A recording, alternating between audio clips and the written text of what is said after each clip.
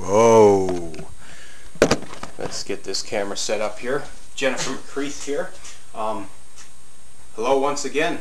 This is St. John's Newfoundland Pride Educational Forum video. I'm pre-recording this specifically because if I get up and talk in person, I'll probably talk too long.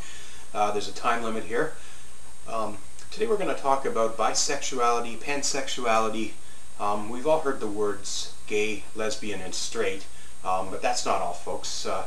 There are some people who identify as none of those three, and ultimately, I guess the easiest way that certain folks in society have determined to label those would be the term bisexual, bi meaning two or both.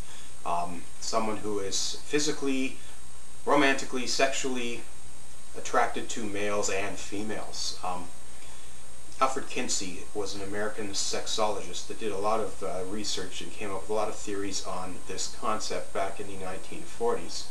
A lot of his work has been praised, some of it has been criticized, but he basically studied human sexuality and patterns and behaviors and essentially determined that sexual orientation is not a black or white issue. It's actually a sliding scale. He used a numbering system, 0, 1, 2, 3, 4, 5, 6, to classify sexual orientations. 3 being 50-50 bi, while other numbers suggesting you may have tendencies to be more attracted to one sex over the other, but still maintaining some interest in both at some point. I guess one of the biggest concerns or challenges is, I guess, acceptance that there really is bisexuality in this world, and the people who identify as bi are not mentally ill, they are not confused.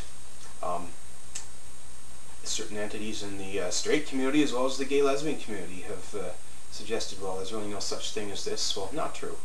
We are who we are. Sexual orientation, no matter what it is a self-identifying label. Nobody else in the world can tell you what your sexual orientation is, except yourself. You yourself can decide based on what's in here. Sometimes it's not always clear. Nothing wrong with saying my sexual orientation is, quote, confused. It's a labeling scheme that you can apply to yourself. I don't like labels, that's another thing. Why can't we just be human beings? If you're attracted to person A, person B. Pansexuality is a term that's used to kind of go above and beyond the so-called binary system of sex and gender, specifically to incorporate attraction or lack of attraction to trans people. Hang on one second. Oh, sorry about that.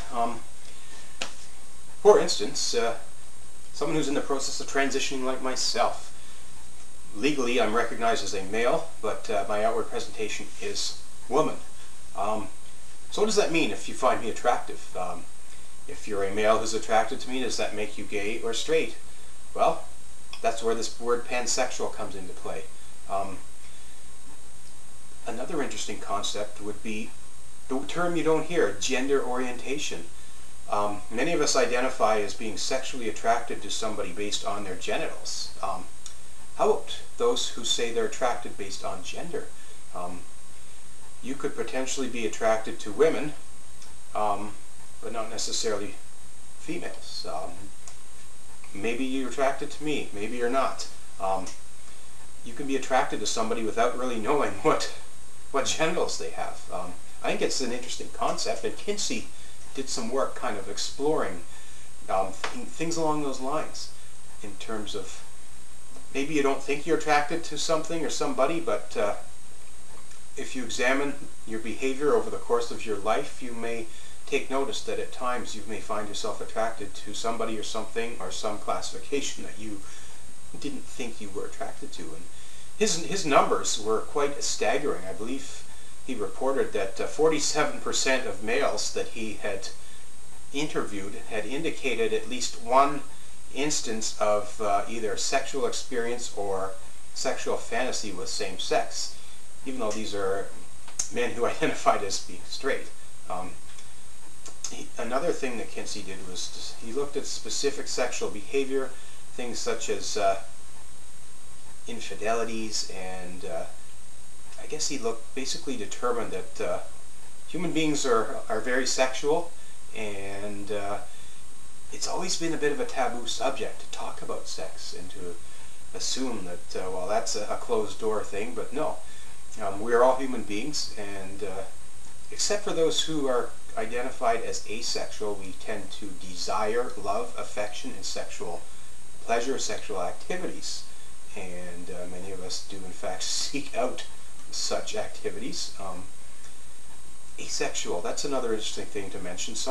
Technically, the technical definition of asexual is someone who is not interested in sexual activities, nor do they perceive that to be a problem.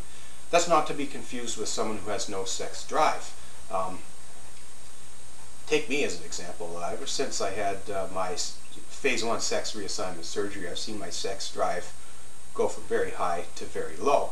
And just because I may not have a high sex drive doesn't mean I actually do desire sex.